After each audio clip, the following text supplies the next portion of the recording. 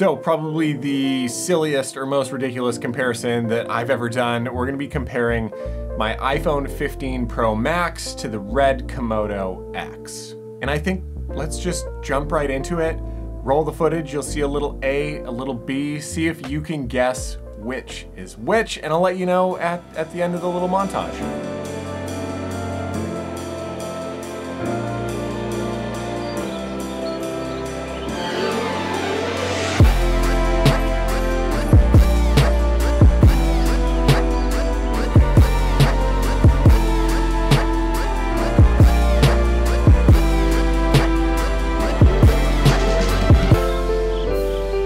So, could you tell?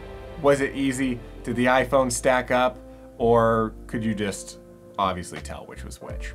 A was the iPhone 15 Pro Max and B was the RED Komodo X. So I think when you compare side by side an iPhone shot and a RED Komodo X shot, it's pretty easy to tell. Even just with the shallow depth of field, the iPhone still, while it is shooting so much better quality than it has in the past, and there's flexibility with shooting in log, they still haven't mastered that shallow depth of field yet. And so you can pick it out. And then in post, there's just so much more flexibility and information in the Komodo X.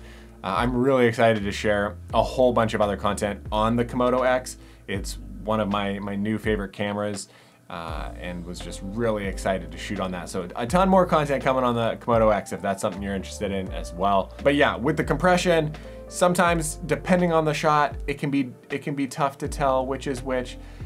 But for the most part, I mean, it's a silly comparison. The Komodo X is just so much better than the iPhone 15 Pro Max. But that still doesn't take away from the fact that the quality of this iPhone is awesome. It's really good. It's way better than I thought it'd be. And that's what gets me excited about what I can use this tool for.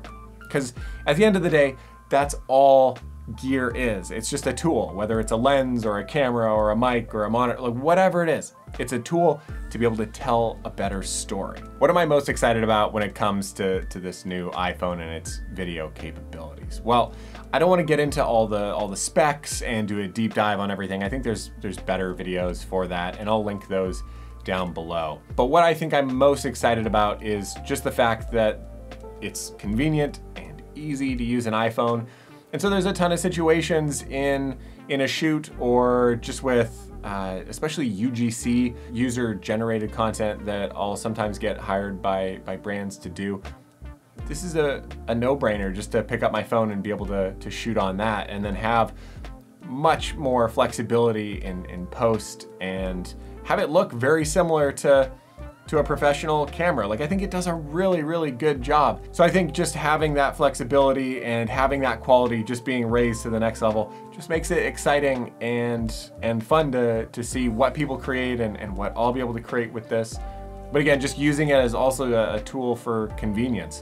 When there's times where I just need to get a quick shot of something and can use my iPhone where I don't have to set up a rig or, you know, get a whole production put together. I can just pull out my iPhone and grab a quick shot. Or when I'm hired for stories or Instagram content. Like, this is a good option now to use where it'll still look really, really good.